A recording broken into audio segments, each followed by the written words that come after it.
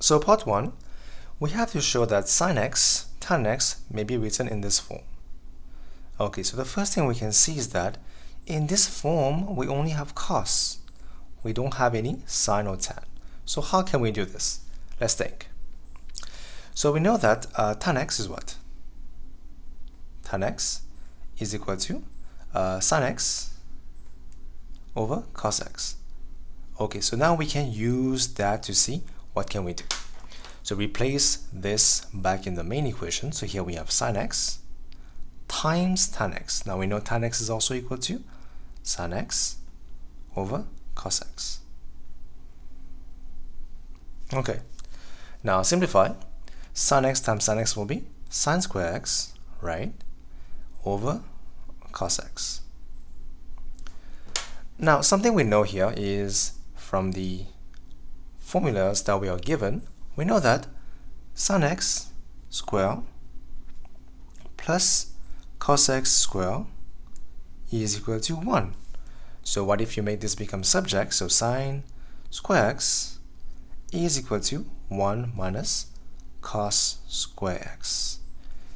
So now we can actually replace this by this in the main equation. So let's continue. So this will go up here. If you think, that will be sin square x will be 1 minus cos square x over the value of cos x. And guess what? This is shown as required, as we need here for part 1. Okay, so what I'm teaching you guys here is also the way we think, the way to proceed, and how do we think about those questions. I think the way we think is the most important thing when it comes down to solving questions, because the question can always change, but the way you think will always help you to solve them. That is part 1 of the question. Now for part 2, hence, so usually hence means using the answer from part 1, solve this equation. So solving this. So let's see. So from part 1, we have what? So part 2, as you can see, we have 2 sin x tan x is equal to 3. Now pretty easy. We can first send this over here. So divide by 2 on both sides. You will have sin x tan x is equal to 3 over 2. That's the first step. Now from part 1, we realize that this one is actually equal to this. So we have to replace. Let's see what happened.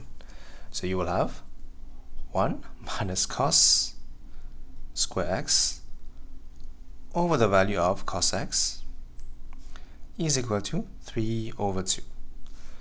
Okay, so now we have something to solve. Now the first step is whenever we have fraction equal to fraction, usually we think about doing a cross multiplication.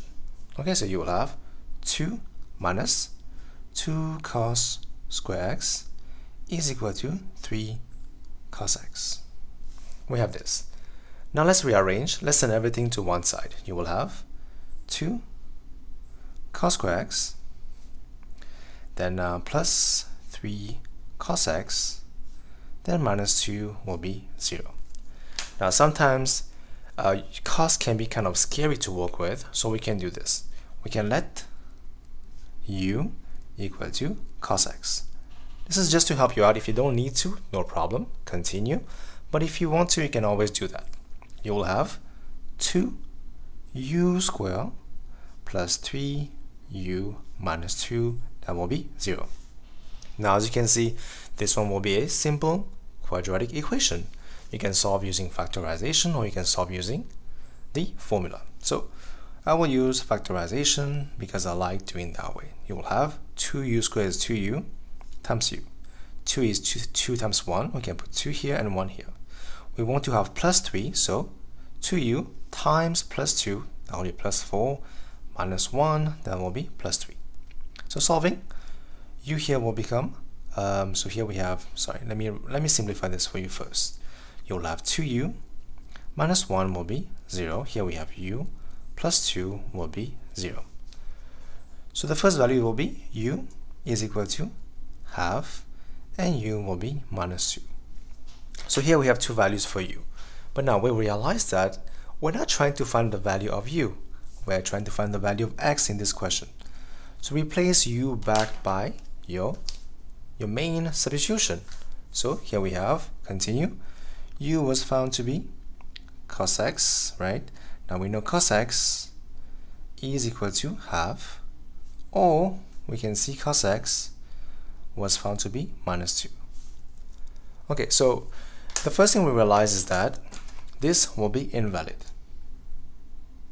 Invalid. So it will not give you any answer because we know that the value of cos x have to be between the value of minus 1 and 1.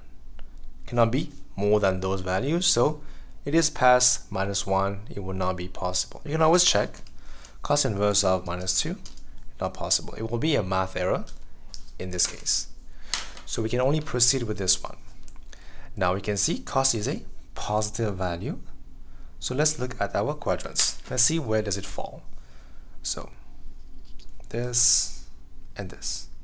We have A. So you have all is positive. Then we have S sine and T for tan, and cos is positive here. So here, because cos is positive, it will be in the first quadrant and in the fourth quadrant. To find this angle, very simple, which is x, and this one will be 360 minus x. Okay, so let's do this. Now because it is positive, I can do this directly. So x is equal to cos inverse of half. That will give you, of course, use your calculator. So cos inverse of half, that will be 60 degrees.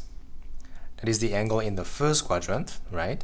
And then to find this one, we take 360 minus 60, that will give you 300. So here for part 1, we realize part 2, x is equal to 60 and also 360 as your answer. Okay, this is part 2 of the question for a trigonometry question.